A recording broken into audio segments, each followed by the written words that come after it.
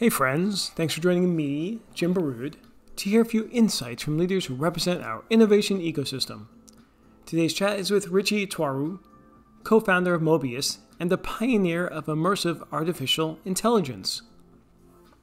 I'm co-founder and chief creative officer of a company called Mobeus. We've been around for about 3 years. We were in stealth for about 2.5 of those. We just started to engage with the market, and we've been working on something called Immersive AI. This is a combination of machine learning, computer vision, and principles of the natural user interface. Think about it as Minority Report meets the metaverse without the need for a headset. That's the big part of it. Having a lot of fun. I'm in the tech and invention part of it. And I've got a really, really awesome co-founder named Mike Sutcliffe, who's doing all the commercialization and the strategic partnerships. Fantastic. I can't wait to see the demo that you're working on, but I really want to hear your story because I think you have a really fascinating and very unique background. So tell us about your journey in technology and into innovation and entrepreneurship. My story is of the archetype of an entrepreneur's journey. I was born in South America, in Guyana, which is a British colony, and I migrated to the US and did undergrad and the rest of my education in the US. So computer science major, hacker-ish by definition, I suppose. Grew up during the AOL chat room time and the internet. And then my career is broken up into three parts. I was on the buy side of technology in the financial services industry. I spent some time at Prudential Securities, which is now Wells Fargo, Lehman, which is now Barclays, and then UBS. And then on the sell side of healthcare, and then in entrepreneurship. Those three sort of parts of my career have a single thread about them. I always seem to find jobs that are at the pioneering front of the trend at the time or the trend to come, or the jobs seem to find me. At Prudential Securities, it was desktop computing. And I was involved in building the first interface between the IBM CICS mainframe and desktop computers so that financial service executives can kind of use, a desktop app. At Lehman Brothers, it was a lot of the mobile banking and internet banking. At UBS, it was a lot of enterprise social, mobile banking, and cloud computing. And that was my buy-side experience. Then I went to the sell side in healthcare, which is really different. You have a really good appreciation for technology salespeople at that point and solution providers. That was a little bit of a wider berth. So that was an industry view, not like when I was in financial services in one organization. And there was a lot of cloud computing and some of the decentralized stuff with blockchain. And then in entrepreneurship, the last 5 years, my first startup was in privacy and the 31st human right. We can talk a little bit about that if you want. And then most recently here in Mobeus. So it's always at the front of either the curve that's happening or the curve to come and new markets. That's really interesting. And let me just dive into that a little bit. When you say the buy side and the sell side, for people who aren't familiar with that terminology, what does that mean? Well, there are companies that build technology and sell them, like Microsoft or like Oracle or like Salesforce. And then there are the companies that buy that technology. And it's a big differentiation. If you're CTO of UBS, you're buying technology, right? But if you're SVP of the financial services industry in Salesforce, you're selling technology. And while those two things, those people work a lot together, the experience of being in the seats are fundamentally different. Got it. Okay, that's helpful. Now, let's talk about the last startup that you mentioned, the digital rights, human rights. I met you during that venture. So tell us a bit about that and what you learned from it. Well, the thesis was really, really simple. The thesis was that just like we can get primary income from our labor because there are labor laws, and we can get primary income from our intellectual property, our thoughts, because there are IP laws, the thesis was that we should get primary income from our data as well. Because just like our ideas come from us and our labor comes from us, our data comes from us. And so the whole idea was that there ought to be a new relationship between consumers and corporations about this exchange of data that starts with the I accept button that you click on. The go-to-market was around a new human right. As everyone knows, we have, or if you don't know, we have 30 human rights. So at the time, we had defined boldly a 31st human right that would classify human data as human property.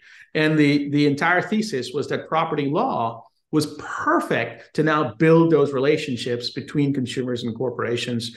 We got all the way to a term sheet on a Series A.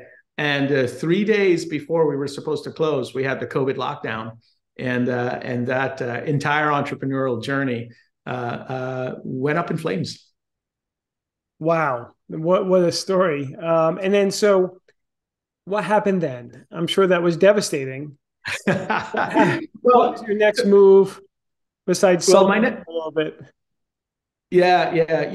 So there are two ways that a company can end, right? A startup company can end because it had to end, right? So internal things are sort of, things that are within your control, and then things that are completely outside of your control. With Humanity.co, the COVID lockdown was completely outside of our control. So the first thing I did was I went to my wife and I said, hey, that plan that we had, the stock market is dropping. We don't have enough years left anymore. And by the way, there's no company anymore. And I was looking for some spousal comfort, I guess. And we had young kids. We had a 6-month-old, and she was burping a baby. And she looks at me and she said, well, I didn't marry a guy with one idea. And that was essentially the transition from, oh my God, this idea is not going to work. I have to think about what is the future now in the context of COVID, and what do we think is actually going to happen next? And that's where Mobeus was born. Okay, so take us through that sort of process and that timeline, right? We're in COVID. You have this really neat idea. Everyone has neat ideas, right? Taking it from someplace where it's an idea in your head to where it is, for example, where Mobeus is now, is extraordinary. So talk to us about that sort of timeline and journey. Well, the idea started full crazy. Today, it's kind of half crazy, quarter crazy, but the idea was full crazy. When I looked at COVID a couple of weeks in, the thing that jumped out at me was that we're going to be remote more. And that if this thing lasted more than about a year, the entire world's perception on remote is going to change. Because we had already started seeing remote weddings, remote funerals, remote work, remote telehealth, remote happy hours. In the first couple of weeks, all of that was normalized. So the thesis was that if we're going to be remote, how are we going to actually extract more from this experience? How are we going to feel more? How are we going to exchange more? How are we going to go past these kind of square boxes that we're looking at here in front of us? And how are we going to transfer more to each other? That was the big thesis. And at the time, the VR AR market wasn't really a thing. It was about a year after that Zuckerberg renamed Facebook to Meta and really made the metaverse a thing. And I looked at the headsets that were in market, and I looked at the Oculus. Everyone's got one in their basement, right? And I looked at it, and I just didn't feel that where humans were going to go is that we're going to stick headsets on our heads forever. I just didn't think that was going to be the future. And more importantly, I'd just become a dad. And I looked at that and I said, the last thing I want for my kids is for headsets to be on them 8 hours a day to consume all the experiences that were out there. So the big idea was, could we get more transferred on the screens that we had? We see it in the movies all the time, right? Tom Cruise, Minority Report, right? Iron Man, all this type of stuff, but it's just movies. And I had a crazy idea that these screens that we have right now could actually transfer more than what we're able to transfer through them. Full crazy, no idea where to start and how to start. Seed funded it myself to find the first developers to try a couple of things. We got a breakthrough at about $100,000 of engineering. We got the first breakthrough that says, these screens can do a lot more than we've been doing with them. We looked at the academic literature. There was nothing there. We looked in the patent world. There was nothing there. And that led to capital raising and building of a team. And today, we're not full crazy anymore. What I'll show you a little bit later on is that we can transfer a lot more through these screens, and it won't require a headset. Got it. Okay. That's very helpful and very exciting and really extraordinary. So let's get into the demo then, and then we could talk about industry and things like that afterwards. How's that sound? So let me share my screen. Just for a little bit of housekeeping, there is no new hardware on my machine. This is a Mac. This is commodity hardware that's here, and I don't have any devices on me. So I don't have any hardware on my hands or on my head or anything like that. What you're looking at is what we call Airglass 2. And this is an immersive and interactive experience that is on the screens that we have already.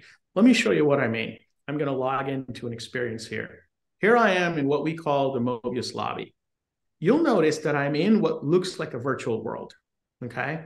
And if I move my head to the left or to the right, you're seeing a reflection of my perception. But as this screen reacts to my head, what I am getting is a perception of depth. If I lean forward, the screen leans in towards me. If I lean back, the screen leans away. And this experience feels completely different from the experiences that we have with the flat 2D experiences that we have on the screens today, right? So if I move around, what I'm feeling is I'm feeling this perception of depth where it feels like I'm in a much more intimate relationship with the content that's displayed on the screen. Now, a lot of us have seen these before. You've seen it in AR and VR headsets. This is without a headset. My hands are also active. So if I pop my hands up in the air here, as you can imagine, I can start to do things with them. I'm just going to take my hands and rub it on the sides of the room. This is just playing a random set of guitar notes over here. So in this virtual world that I'm in, my hands can start to activate with the virtual world or with digital twins that are inside of here. This is computer vision. This is machine learning, and this is aspects of what is called NUI, the natural user interface. For those of you who are old school, you remember the command line user interface went to GUI, and then GUI was supposed to go to NUI. Well, here's NUI. We got pretty good precision on this. Again, commodity hardware. I'm just going to make a gesture here, and I'll start to draw into the air. You'll notice that as my hand moves, we're able to draw ink pretty precisely in the air. If I lean forward, that zooms in. We can really activate the depth with this. If I lean to the side, you'll see that I actually drew the ink into the air. I can throw a gesture up and kind of erase the ink as I need. So as promised, on the screens that we have today, the ability to transfer more than just a screen share of a PowerPoint slide or a screen share of an Excel file. Here, as we move from a world where we were only sharing information, here you can start to share ideas. You might even share your imagination. Let me show you a couple of showcases that we built with these. So I'm just going to instruct it to pull up a couple of showcases here. Here's a collaboration showcase. You'll notice as I move my hands around, I get the equivalent of the hover of a mouse. There's a little yellow bar around the one that I want. Let's say I wanted to show the collaboration showcase. Here I'm in a completely different virtual environment that I can look around. I'll raise my hands up to pull up my slides. For example, if I had my slides that I wanted to present, right? Move my hands around. These are the slides that I've loaded up. This is just PowerPoint. I can grab a slide and just pull it forward with my hands, right? Right there in the air. What this slide is saying is that we can show people, places, and things to any consumer that has a device that's connected to the internet. So we massively expand the distribution of immersive and interactive content. There's 50 million headsets in the world. That's one distribution channel. There's 4 billion people that have devices that are connected to the internet. That's an 80x expansion of the distribution channel. So I'm just going to put my hands up, highlight this slide, grab it, just push it forward and close out what we call a carousel, right? That's the type of stuff that we can do in here. I'm going to show you just 2 more things really quickly. I'm going to go back out to that lobby. This is one that we're working with a pharmaceutical company on. Now, I'm the only one here in the Airglass. Obviously, other people can be in here with me, right? This is a nice, kind of like a futuristic lab, I suppose, that we mocked up here with a pharma customer. This is a live Salesforce record. I'm going to just grab that record with my hands and pull it forward. Now you can have the conversation with the rep and the doctor at the same time. Put my hands over to the side and just swipe it. This is a beating heart. So this is a 3D model of a beating heart that's running off of simulated data. I'm just going to grab it with my hands and start to turn it around and move it around like that. So my hands are engaging with the digital twins that are loaded into the virtual world at the same time. And one that I like to show that I think is pretty good. This actually works for movies as well. So this is a scene from Finding Nemo.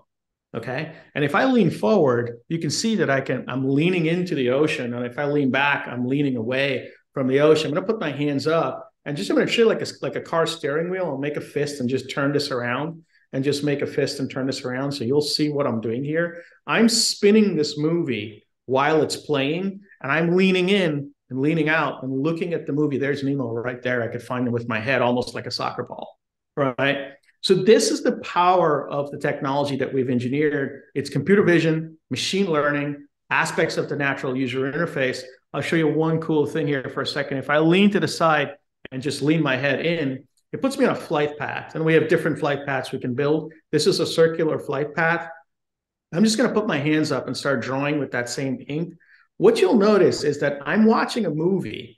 I'm spinning my perspective in real time, and I'm drawing in 3D in that movie. So any Pixar movie, any Disney movie, kids can now interact with the objects in there while they're watching the movie from different perspectives. Of course, this is not going to sell more goldfishes or Nemos, but I wanted to just give you a point of view around how this immersive AI behaves on the devices that we have today, on the media that we already use. I'm going to use my hands to spin it around now. I'm spinning around the drawing. I'm going to zoom out so you can see that I did in an ocean while Finding Nemo is playing to random data. So that's a little bit of what we are working on here at Mobeus. And that's why, but when I said we were full crazy to start, we were full crazy to start this. And I think we're a little bit below half crazy now because we have these showcases that we're starting to work with really pioneering customers with. That is fantastic, Richie. I mean, it is so extraordinary. The possibilities are sort of endless, right? I mean, you showed entertainment, you showed business, you showed health, right? And there's obviously learning. What do you see as sort of the most sort of opportune sectors, for this technology? So there's three that we're seeing the most interest in. Number one is CPG. So this works on the web. You can turn an entire website immersive and interactive. So think about you go to esteelauder.com, and now you could just swipe through the different products that they have, grab the one that you like, spin it, open it, take a look at it, zoom in, look around, and get a feel for what that looks like. A lot of the early work that we're doing, the fact that you can have this deeper relationship with the screen now, where you can transfer more information with each other, people are looking for a collaborative experience. So we're building presence into the experience on the web. So you go to a flat website, you see a product, you like it. But if you wanted to go into the showroom with someone from that organization, now we put you into that showroom, we load the product up into the middle, and you're having a video call in a virtual world with the digital twin of the product at the same time. So that's category one of the experiences that we're seeing. Category two, you hit on right away, training, upskilling, right? A lot of what's going on right now is fear around the commoditization of knowledge work. And so we're seeing a lot of opportunities where people want to train people in AI, train people in different skill sets. In the Middle East, if you think about the Vision 2030 work that's going on there, there's a massive need to upscale the population of some of the countries in the Middle East. So we're seeing a lot of excitement around training, upskilling, any type of education type experience. And that's because education is really hard. Like Zoom and Teams were meant for, I couldn't make it to a meeting, so I'll show up in a rectangle, but it wasn't made to engage students in that parent-teacher relationship. So we're seeing a lot of that. We're experimenting with some universities in the US as well. And then third is around the real representation of data. There's a lot of flat data in the world that you can look at that's a chart or a supply chain of an oil company, right? But you look at it as a table or as a chart. We're seeing a lot of interest in visualizing that data in 3D so that you can start to see that data from different perspectives and tap on a specific area and expand the node and see what it looks like. I think these are probably still the geeky use cases. To me, the things that are really obvious is like I look at my television and just swipe it to change the channel. Like that is probably the most obvious use case to me, right? Because it works with the screen and the camera, you don't need a keyboard and a mouse. And so if you think about those TVs that you see for advertising at an airport, for example, now when you stand up in front of that television, if you add a camera to it, you can engage with that content without the need for a keyboard and a mouse. The real invention here is a photonic peripheral, right? So we've had electronic peripherals, which are electricity-based, the keyboard and the mouse. This is light-based, so we call it a photonic peripheral. The human body is the controller. So I think this is going to evolve.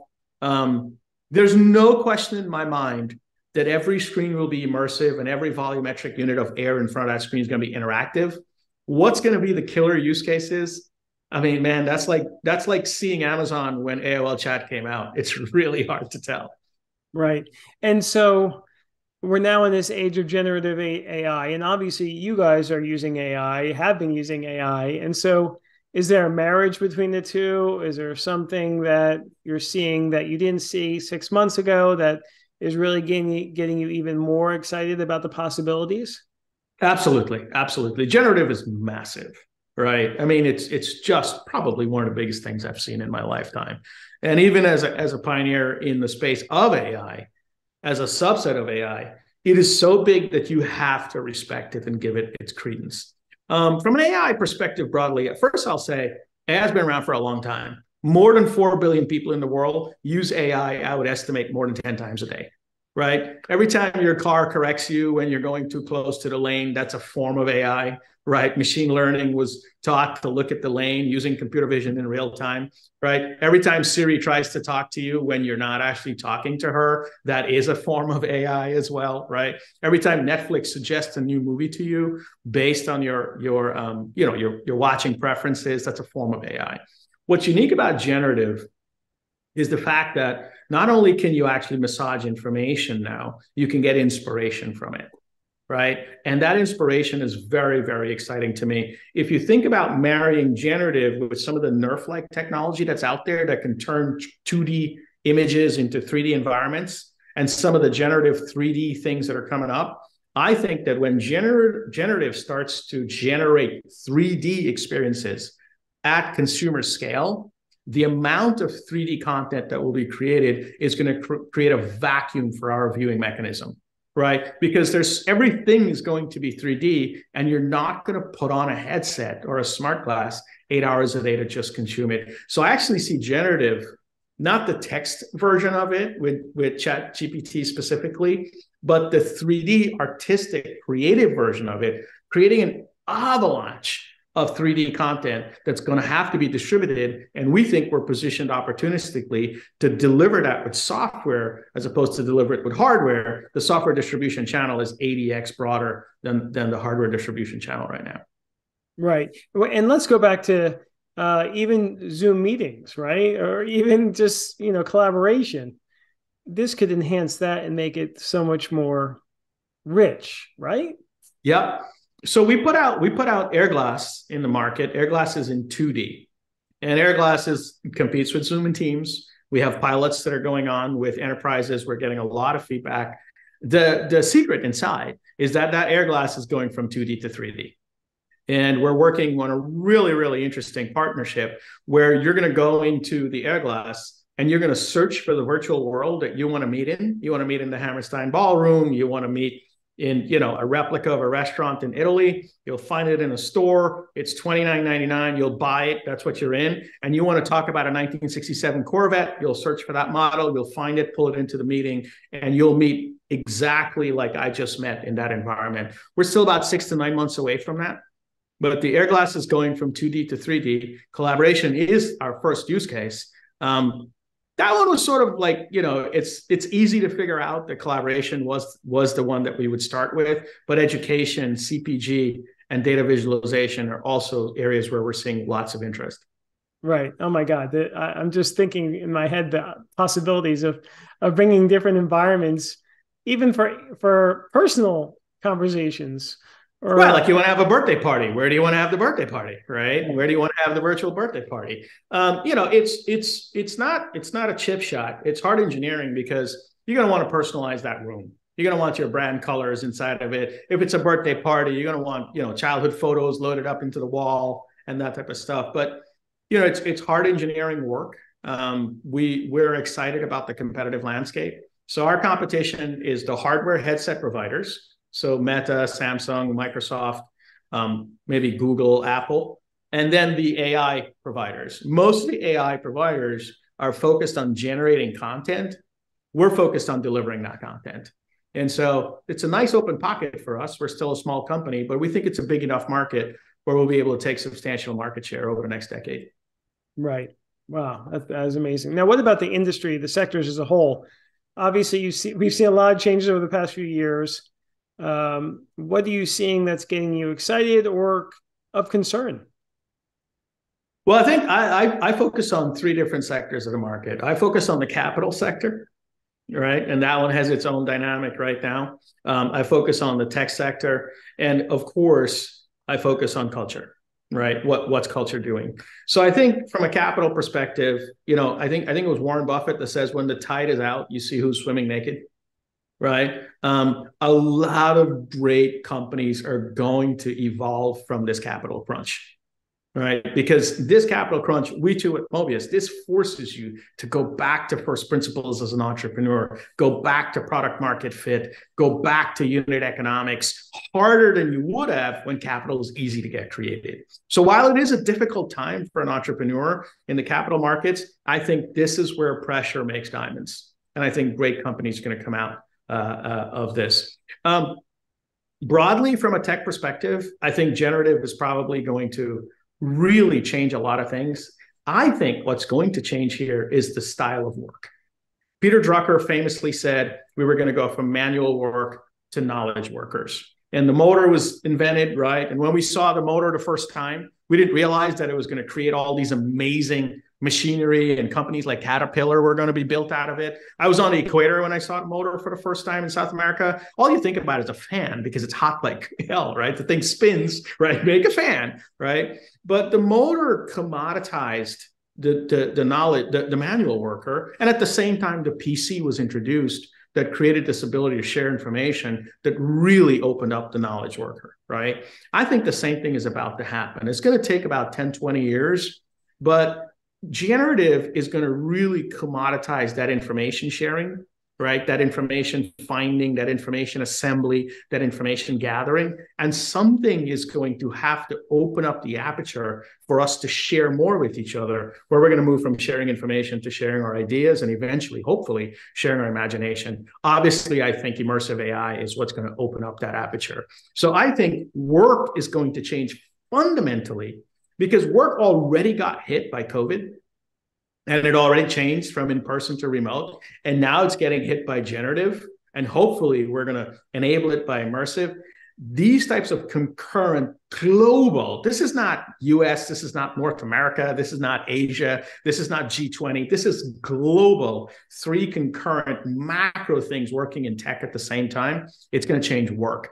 And when work changes, it changes the family, it changes the household. I mean, think about it. Toll Brothers, if they're not doing it already, they should be doing it. They need to add another house, another room to the model of the house called the home office, right? And that home office has to be instrumented completely differently, not with mahogany wood on the walls, but screens on the entire wall. So I think that's the big thing in tech. And then with culture, look, I think the metaverse prepped culture for this kind of deeper connection with technology, but the privacy scandals have scared culture like crazy about this relationship with digital. So culture is kind of in this bifurcated moment right now where we're really excited about the future, but man, do we hate what the future did to us the last time, right? And so that's where I see the market dynamics are, and the macro sort of structural issues that are in place. And as an entrepreneur, right, you play those against each other and find your moment, so to speak. Right, right. And now you've just gone through two startups, right? The last one and now this one. Any sort of seminal lessons learned that you want to share with folks as far as those two ventures? Yeah, the number one lesson I would share with anyone going into startups is don't get attached to the outcome, get attached to the purpose. And I'll tell you, when you get attached to the outcome, it's very, very, very dangerous, because startup by definition is a hard game to play. Very few people get to play it well. And even the ones that play it well, very few people win and get a hit out of the park. So by definition, if you attach yourself to the outcome, you're going to be disappointed. You're going to be burnt out. You're going to get depressed because you got a 99% shot of failing. What you have to do is find a purpose, because purpose is durable, purpose is long lasting. And if your purpose is what drives you, you're going to be able to go from one startup to another, to another, to another, and get those learning cycles to win in the end. Nice. And I wanted to ask you about, the market we're in now, as far as you mentioned capital, you mentioned funding. How are you seeing that? What guidance can you give to other entrepreneurs who are raising money right now? Look, I think the thing about raising capital always used to be investor fit, right? And that is still true today. Investor fit is still very important, but you also got to think about market fit. This market changed drastically from looking at a grow, grow, grow at all cost type mentality to a cut, cut, cut to profitable mentality. And when the market shifts like that, a lot of founders find it difficult to dislocate themselves from the strategy that they had to then engage in a strategy that fits the market. So I think investor fit still matters. It matters now more than anything else, but also that strategy fit has to matter. Even we at Mobeus, we were playing the bigger, broader play. And as the market changed, we needed to productize immediately to get to revenue. And I'm seeing a lot of other startup founders go through that same cycle. Now, some people struggle because you look at it and go, look at it. It's amazing. It's obviously going to work in 10 years, but that's not what the market is looking for right now. The market is looking for something that's going to work in 10 months. Got it. And for folks who want to test drive, demo, experience Airglass or other products that are coming down the road, how can they best do that? Easy. Go to Mobeus.com and request a demo. We have the Airglass 2D that's in private beta. You can see that. You can engage with it. It does two really unique things. It allows you to work and meet at the same time because we put the video and the desktop into a perception of depth. And it also allows you to be in multiple meetings at the same time. You can record yourself and send it ahead to a meeting. So, Jim, if you couldn't make a meeting tomorrow, we just want to send a message to a client, you can record yourself and just send it to your colleagues, and they can play it in the meeting tomorrow. So you can work and meet at the same time, and you can be in multiple meetings at the same time. That is moving to 3D. We're happy to show the 2D one to folks and start pilots. We're doing some pilots with Accenture already and a couple of other clients that we'll start mentioning. And we're also happy to show you what it's going to look like in 3D. What it's going to look like in 3D is going to be driven by what people want. We invented the technology, but we're also not experts in UX, right? And so we really want to hear, how do you want to drag something? How do you want to expand something? What does zoom in and zoom out feel like for you?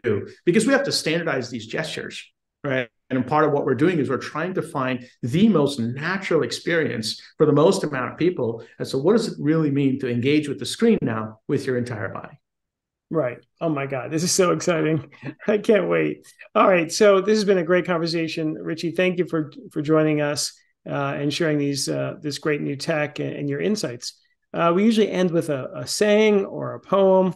What would you like to share with us? The thing that I would like to say to everyone is entrepreneurship is not something that you try. Entrepreneurship is a long-term lifestyle. If you're going to try entrepreneurship for a couple of years, don't, because it's so hard you won't make it. Entrepreneurship is something that's a lifetime lifestyle commitment. Got it. That's great.